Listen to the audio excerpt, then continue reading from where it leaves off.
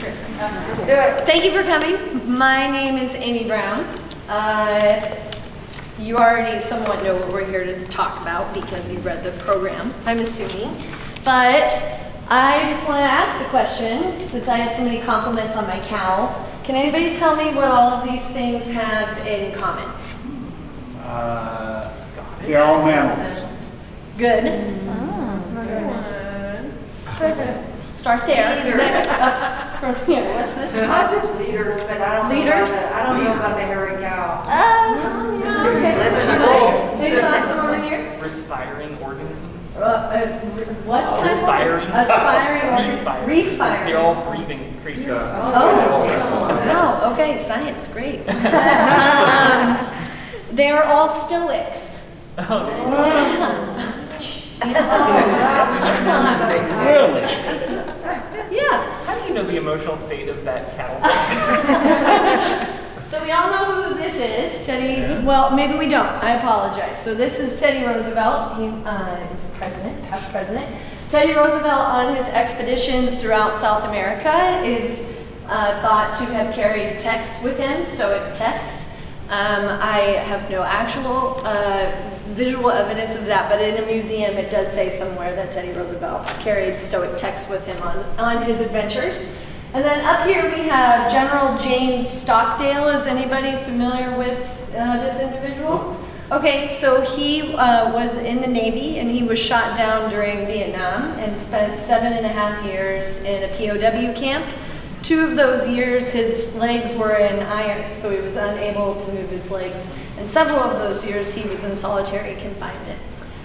He later, well, before he enlisted in the Army, or excuse me, in the Navy, he got a master's degree in philosophy and was a Stoic. When he was shot down out of the sky, he claims that he said to himself, "I am leaving the world of man and entering the world of Epictetus." Do you know this story? You've heard of this story? Okay. So Epictetus is one of the more famous Stoic philosophers. Just some quick background information. The Stoics were more concerned with living their life. It was a very practical philosophy. So there wasn't a lot of writing things down. So most of what we have about Stoicism is passed down verbally, and students were just frantically writing what they could and what they could remember. So whatever I claim to tell you here today is a loose interpretation of what was being taught back then. So everything, even for Epictetus, we have actually nothing of his that he wrote. It's all his students who had followed him around and tried to write everything down. And then last but not least, I'm from the Northwest. This is the Seattle Seahawks team. So there's a number of corporations and professional sports organizations who work with consultants that specialize in Stoicism to overcome adversity, to come back from losses, to continually win championships and things like that. So, and then there's me, Amy Brown from the University of Florida. I'm getting my PhD. I got my master's at the University of Florida a couple years ago and did my thesis on Stoicism. And I just happen to enjoy the philosophy, and I have convinced my lovely advisor here to allow me to research this lovely topic. So today, what we're going to be doing, I hope to teach you a little bit about Stoicism. But before we get... Yes? The Highland Cow. Oh. How was that?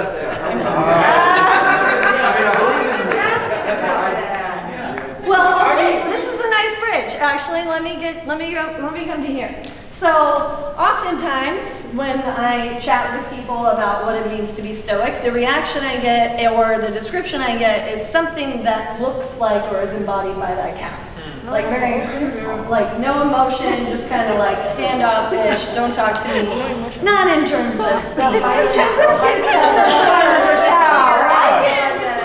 and I want to pet him. They're really marble good, so I want to eat them.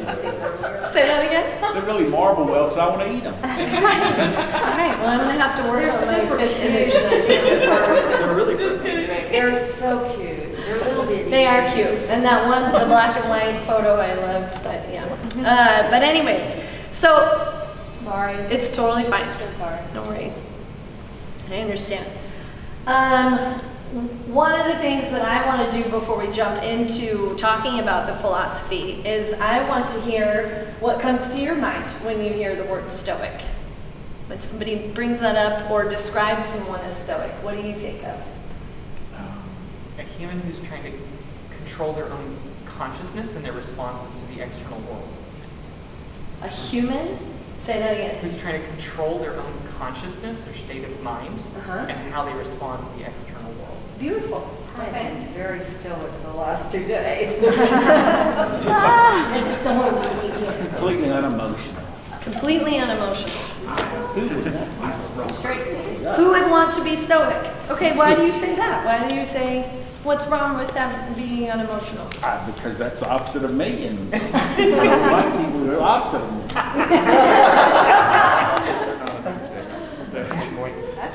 True. I would agree. Others, what comes to mind? I think of like a big ego. A big ego. Yeah. Do you know somebody? Is someone coming to mind? Or an Theodore example? Roosevelt. A lot. Theodore Roosevelt. Yeah, just like, I just think it's like a package deal. Like if someone's stoic, then they have a big ego. A package deal. Yeah. Okay. What behaviors about being Stoic makes you leap to a big ego? What? Tell me. I think that maybe if there is some adversity and you find ways to cope with it and be stoic, then there's also a great deal of pride that comes with that that may or may not get in the way sometimes. Very nice. Yeah. Okay. So sort of born out of it. Yeah. Okay. Yeah, I think based on your definition or your description earlier, I think of somebody who's living day to day and not worrying about documenting what's happening, but really experiencing the moment. Okay. Living in the present. Okay. Colby, you're really chewing on something. I want to know. Well, these days I think of Amy Brown when I hear the word.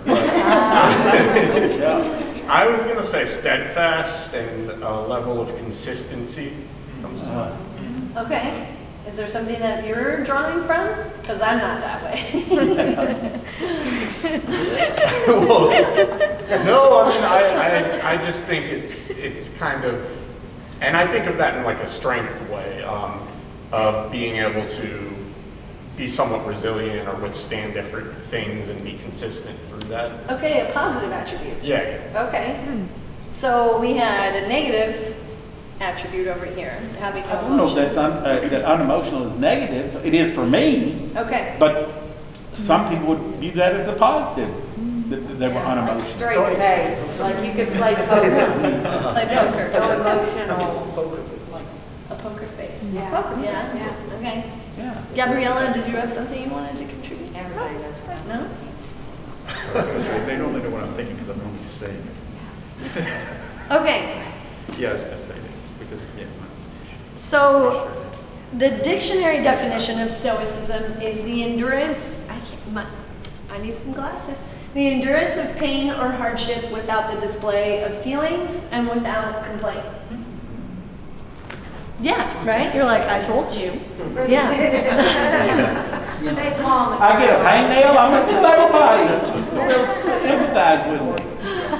Okay, so today we're going to discuss the Stoicism doctrines. I don't very well remember who was in the room earlier this afternoon. Is a few of you? Just a few of you. Okay, great. So I won't be repeating myself too much. We're going to look at what a eudaimonic life looks like for you.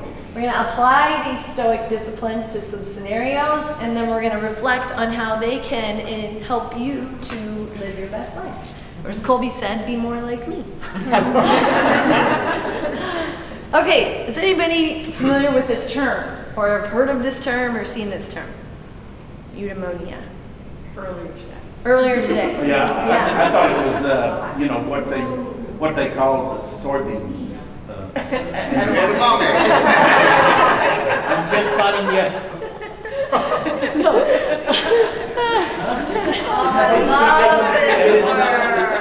Eudaimonia roughly translates, because it's Greek, to human flourishing, a contented state of being, happy and healthy and prosperous. So at the core, doesn't it just? I love it. You're like, I'm already okay, sold. yeah. Yeah, sign me up. At the core of Stoicism is eudaimonia. So the Stoics are a practical group who are just trying to live their best life. Like, they believe in human flourishing. Dr. Jagger was asking, I think it was you, about the pyramid, Maslow's hierarchy of needs. And she was like, so do you get the whole pyramid? And I was like, essentially, yes, that is what we're talking about here.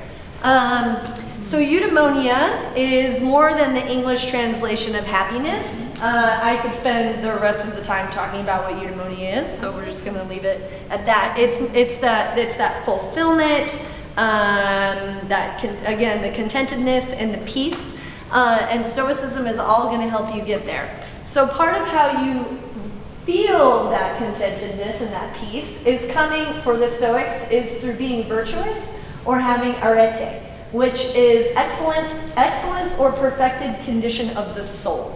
So the Stoics are, we are all living beings. The only thing that separates us from other animals on the planet is our ability to reason and to have practiced critical thought. And our purpose is to understand, or our goal is to understand our purpose in life and live that to the fullest. I'm in a Stoic. The virtues for the Stoics are courage, justice, temperance, and wisdom.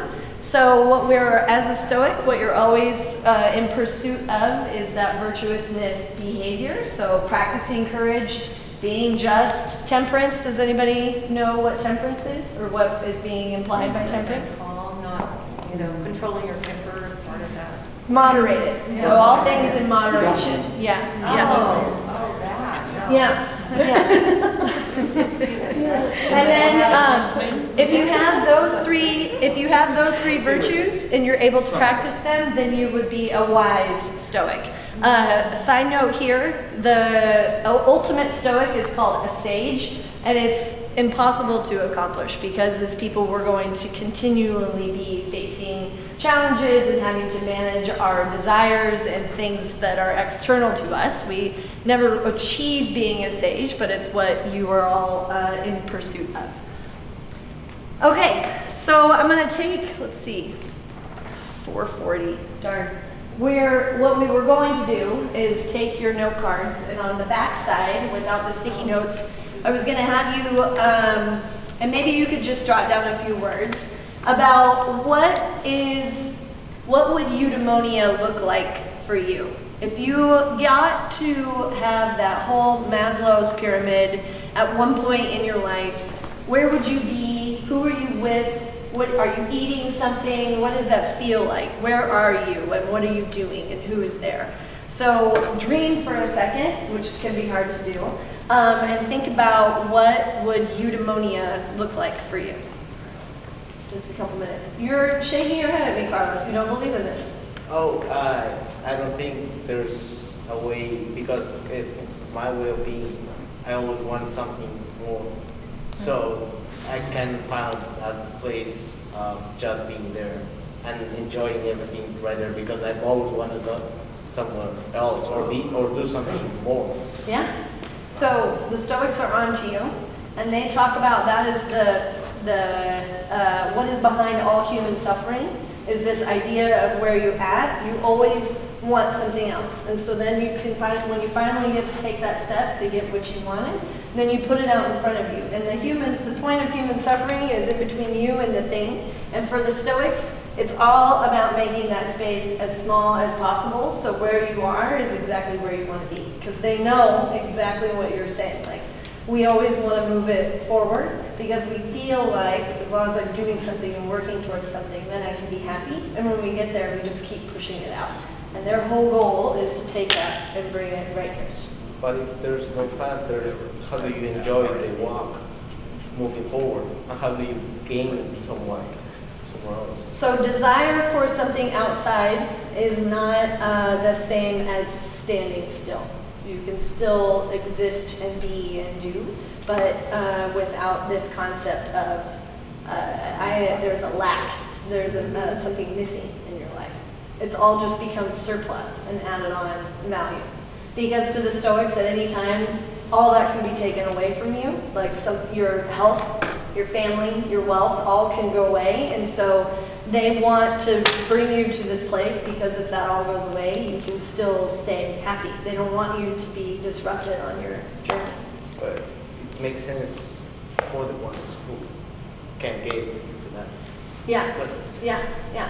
Which is like I for the said, ones who can afford it. or the ones who can afford it. That's a very good So point. is eudaimonia like a goal or a journey?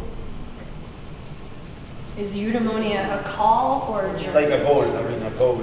A goal. End goal. Yeah, It seems like Yeah. it's You know, It's a state of being. Yeah. Because if it were a goal, then it would exacerbate the thing I was just explaining. Yes, that's Yeah. why I was So thinking. it's So just it's a mindset. It's a state of. It's a way you view the world. It wouldn't be so you could have a. I don't know. I'm gonna have to think on that because I might end up talking in a circle, and I wanna. And then it'll be. Yeah. Yeah. You'll have Would other kinds of other kinds of philosophical ways of knowing be interested in eudaimonia? Yes. Yeah. So many philosophies Yeah. are in pursuit of eudaimonia. Stoicism Exactly. is just one of the ways. Yeah. Hedonism is in pursuit of eudaimonia. Yeah. Just the opposite Yeah. pathway. Yeah. Yeah. So hedonism is like I'm always going, it's always about me and I'm going to be enjoying. And we're going to get into why the Stoics differ from that. Because as I was saying earlier, they see themselves as one of many living beings. And so they recognize that connection to all other things, and they want to be a part of that system, where hedonism is more, it's all about me. But the Stoics recognize that they're not alone. We're all connected, and we all want to help each other. So, is anybody familiar with the Serenity Prayer? Thank you. Okay. So it is said that, and I'm so sorry, I didn't even cover this. Stoicism is from 300 BC, so much earlier than Christianity. And, depending on who you read and what opinion you take, somebody would say that the Serenity Prayer and the virtues, the Christian virtues, were born out of Stoicism. So this encompasses Stoicism to say, know what is in and out of your control and only focus on the things that are, because all you're concerned about is being virtuous and having good character and having that excellence to achieve eudaimonia. So, sounds great, but life is hard. We're not all rich. People die, people get sick. I have desires, I have wants. We all wanted to come to Greece. So in order to manage these desires, the Stoics have created these 3 disciplines. So the discipline of desire, the discipline of action, and the discipline of assent. And these all help us act in order to achieve that level of eudaimonia. We've got 6, this goes till 5? Yes. Okay, we're cruising. Okay, this is good. Oh! You okay? Yeah. Look at that, it didn't spill. That's like something. It's okay. These are the shoes you just throw in the wash, so we'll just carry on. Okay, so for the discipline of desire is monitoring that monitor what you want in order to focus on where you spend your time and your energy. Yeah? Well, I was just thinking about, when you were saying discipline of desire, it made me think about the lizard brain.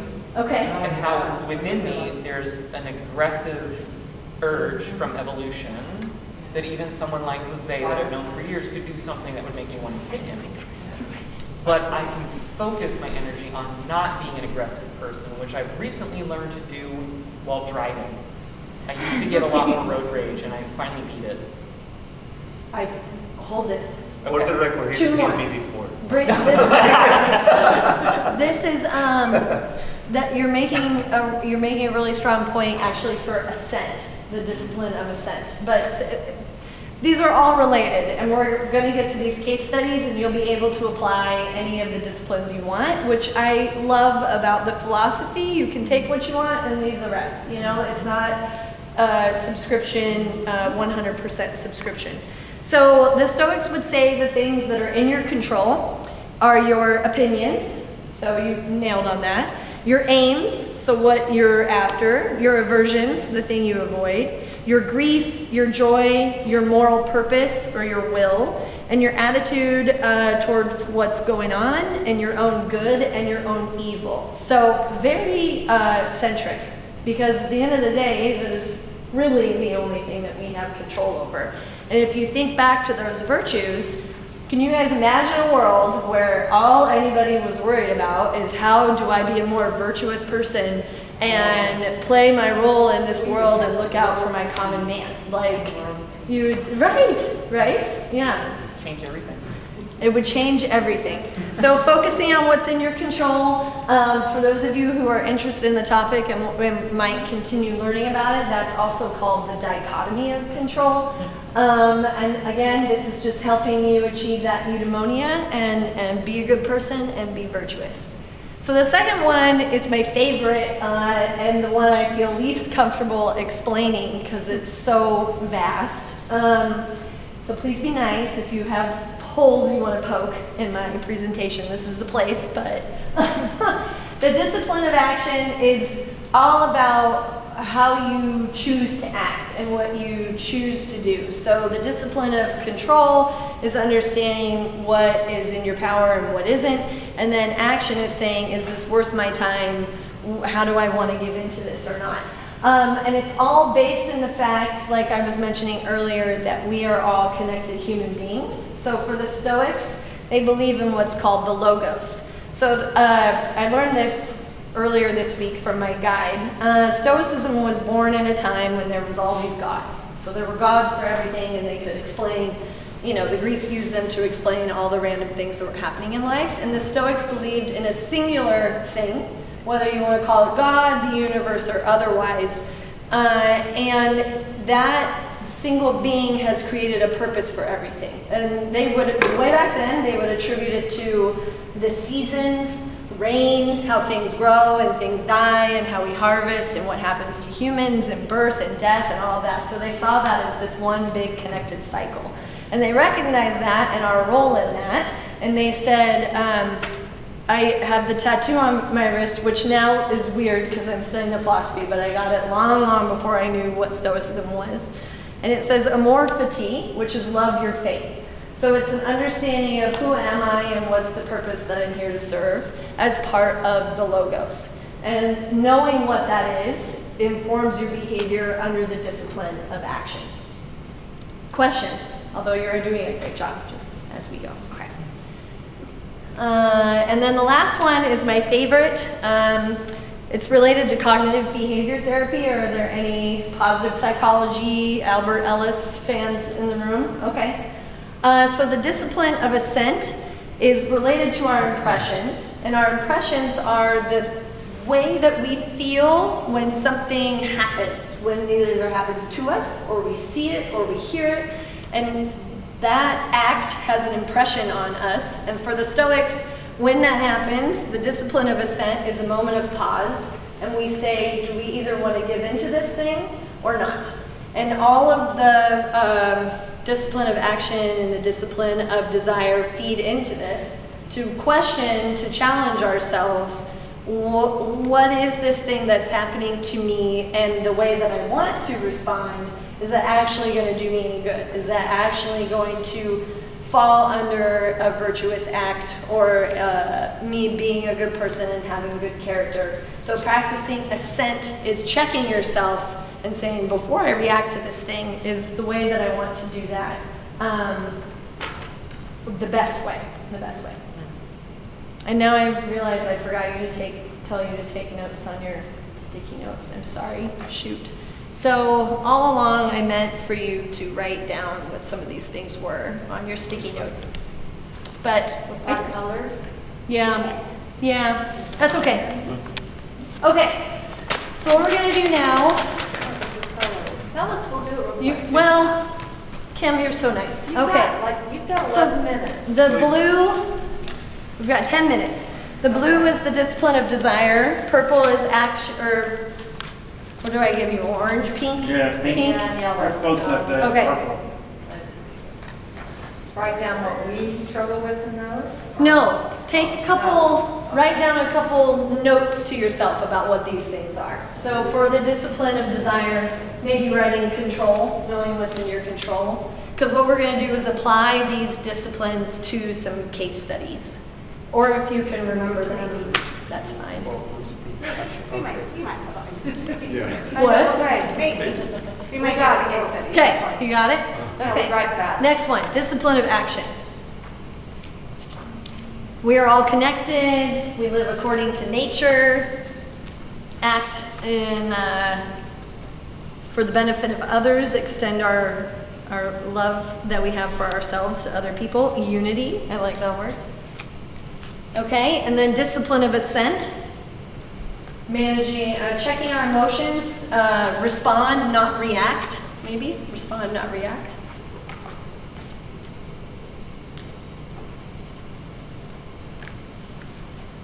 I had a good quote earlier today. Maybe I don't fully understand the difference between this one and first. Let me help you with that. So the difference between this one and the first. This one would be, the first could be like step 1, and this would be step 2. So we'll get into this right now. Okay. Are you a student? Yes. Okay. We'll start with this case study then. So the case studies we're going to look at are, I use them in a group with students and then a group with some ag professionals. So we're going to start with the one for students and we'll jump into the difference between the first and the third. Okay, so as a student, it's spring and you are excited to polish a proposal for submission to your first conference. Given it's your thesis and where you've spent most of your time in the last 16 months, a lot of weight is riding on the opportunity. It will also be your first experience in presenting research and therefore a big plus for your CV as you apply for a PhD program. You have witnessed a number of colleagues being accepted into the conference in the last couple of years and are hopeful you can join, especially since UF appears to be a force in the space. This was for UF students, so. Sorry.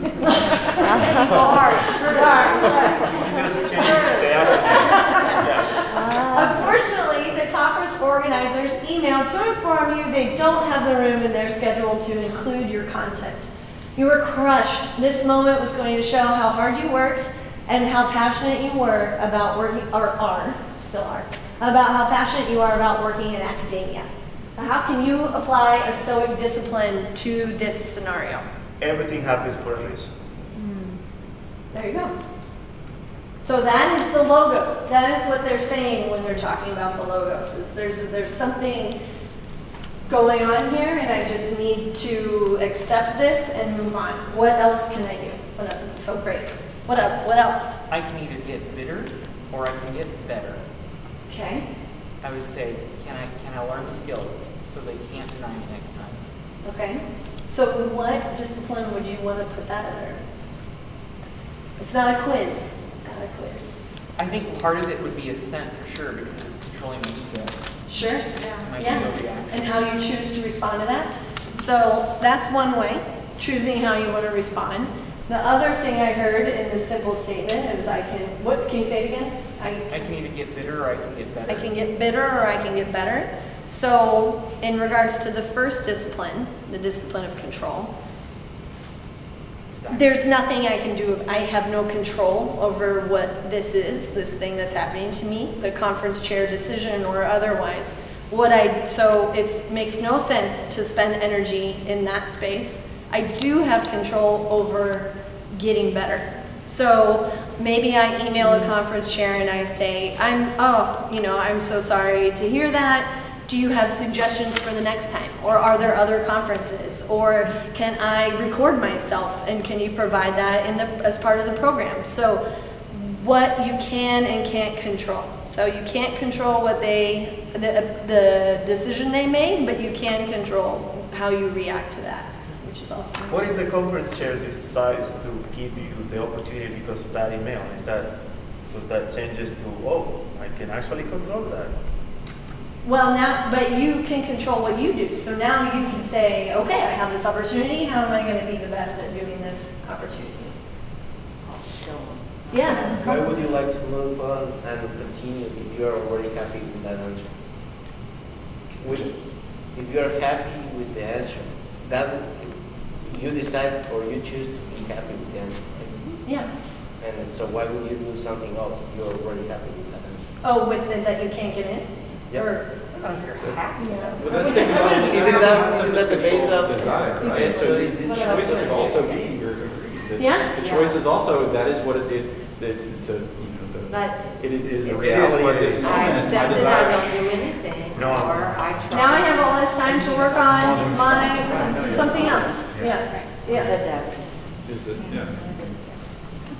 That cognitive, the direction in which you can move that. Yes. I mean, Yeah. both of these things lie viable. Yeah. Yeah. Other thoughts? We'll do one other, let's see. We've got 4 minutes, so we can do another case study. Okay. Another case study. Okay. I like this. I'm gonna go around telling This one's a good one for extension agents.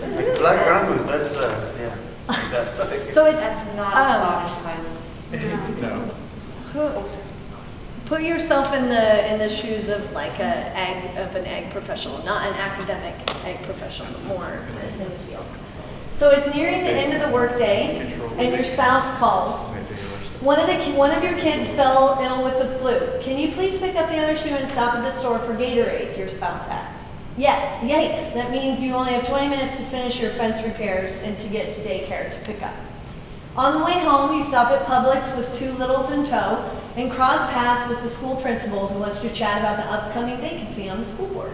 Distracted, you lose track of the kids who start filling the cart with goodies. As the principal explains why you're a strong candidate, a young man approaches you looking disgustingly at your attire. He disregards the principal, immediately interrupting you both, and attacks your lifestyle. How could you possibly live with yourself, making money off the lives of animals? He references your clothes, claiming he knows you're an ag, and spouts statistics on carbon footprint and unsustainable nature of today's ag practices. Pointing to your kids who have sufficiently emptied the contents of the shelves into the cart, he says it's not surprising you would be irresponsible about the future of our planet, given how you handle your own children. The principal has begun to back away, and you are feeling cornered. What do you do? That's when I'm no longer stoic. sounds just like a Publix in Gainesville. That's the one into yoga. That's when the amygdala kicks in. Laughing on the face. I'm ready to fight. You sound like one of the groups that I gave this to in a workshop. It was these ladies were like, you know, they had something to say. Yeah. I was like, remember your Okay, cards, yay-ho. remember your cards. Just tell him, okay, yay-ho, I'm moving You on. would do, but, you know. Okay, yay-ho, I'm moving on. Yeah. That is their opinion, and What is that? This is Which my one is life. that? What do you think? Action. Action. Sure. Yeah. A little bit of control. You can't. Yeah, because boundaries. Self-love to them. So. It's always all. Yeah. You It's need always all, what? all of them. You need all of them in order to success as a Stoic. Yeah, I was probably. But I don't know You that cannot that would be a say stoic it's only response. action. I think that's my emotional response too. Just hit him in the face. But I feel better. So you make a great point. Like the Stoics aren't saying you can't emote. They're just saying be careful about the expectations behind your emotion. Like don't pour all this out and with the expectation that something will changing change. behavior or anything. Yeah, That yeah, action and yeah. have a good Yeah, one. I'm a woo, so I always want to try to win people over, so I would have to explain everything to them, and we'd be there for 2 hours. Either that or I would lose it. But I do think there's so much value, and as you get a little more experience in life, when you realize that in the scheme of things, that's not that important. At that moment, it seems like, you know, you've got that fight or flight, but when you look at it, you're like, I don't know this person. Why do I care what they think? You know, let me make sure my children are safe. Okay, I may not be asked to be on the school board, but hey, maybe that was supposed to happen, so I wouldn't be on the school board. And go Here's home and my- enjoy your here's- kids, Here's right? my Gatorade, I'm gonna go to the checkout Yeah. counter, leave that part where it is. Right, right. Yeah, I was gonna say. Yeah, get the I'm Gatorade and go Probably just home. telling myself. Wife's, yeah, it was shit. wife's at home, so it's better going earlier to home with the wife Right. rather than when, Engaging just in together. case. It Yeah. wouldn't be worth their time. You know, if you think back to courage, justice, temperance, and wisdom, so you can be courageous in responding to this person. You can be temperate in how you do it. You don't have to let everything take you over. The justice component is standing up for yourself, but also treating them with respect. There's a lot, I mean, we're only spending 40 minutes on this stuff, so yeah. I appreciate it. I've had Yes, that ag no, talk with many nope. people. I was gonna say it's 5. Yeah, yeah. Okay. I've got that ag talk down if anybody wants to practice on me. All you have to do is say, okay, you decide who gets to eat. Okay, so with our last remaining minutes, I want to ask you to think about the eudaimonic lifestyle you wrote for yourself on your note card. And now that you have this newfound wisdom, think of a challenge that you may encounter on your path to your eudaimonia, and how could you apply one of these disciplines to that situation in order to stay on track to your eudaimonia. I'm like panicking about tomorrow, so I'm going to use all of my my principles to not freak out about flights and travel. Yep. And when I get home, I get home. And when you get home, you get home. When I get home, I get home. Yeah. When you got time to spare, go by you. Yes. Yeah. So, you're a practicing Stoic. We're out of time. I wish we had more time, but I Quick should question. have gotten here a little I've been earlier. thinking a lot about this. You know, I've been looking at, you know, like 2 researchers from Netherlands, like Hofstede and Campinas. They look at cultural components. And I mean, are there Stoics from different like cultural backgrounds? Because it looks like some cultural groups will see, you know, will, you know, like to react differently, and that'll be their, right? Their, you know, Stoic. There'll be their, what's the word, like, their, yeah, set of mind. No, the word that you, like, the one that you're always pursuing, like. Eudaimonia? Yeah, eudaimonia. Yeah. That's a good question. I'm not well read enough yet to have understood it from different cultural perspectives, but you make up a great point. Yeah. I mean, Eastern philosophy is full of very similar Yes. concepts to observe and be curious about your own mental state so that you're not acting in ego. Yeah, and a lot of focusing on yourself and not externals. So that's a component that we don't have time to get into, but they have a whole logic around your externals and your internals being your thoughts and your opinions, and externals being things that you can't control, what you do for a living, or like what status you have as a professional, or your health and things like that. Yeah. One of the things that the Stoics do is always contemplate on death in order to better appreciate today, and understanding, you know, the flight one is a great example. Like, how great, yes, or, you know, overwhelming it can feel, like we might have trouble getting home tomorrow, but at the same time, recognizing I have a home to go home to, I have people who care about me, I'm with my friends, if something goes wrong, we are, you know, I have good resources, I'm from America, I work for the university, you know, like looking at all of the positive things. And then that just can help tamper some of that stuff. So as he was saying, that comes from a lot of Eastern philosophy. But you make a great point about the cultural stuff. So. But at the same time, you know, you can say, you know, like I've heard people saying, like, you know, Eastern societies, like they're always like upset, like the way that they react, you know, or some cultures, some cultures, like. Yeah. Okay, folks. So we're out of time. Please help me thank you. Yes.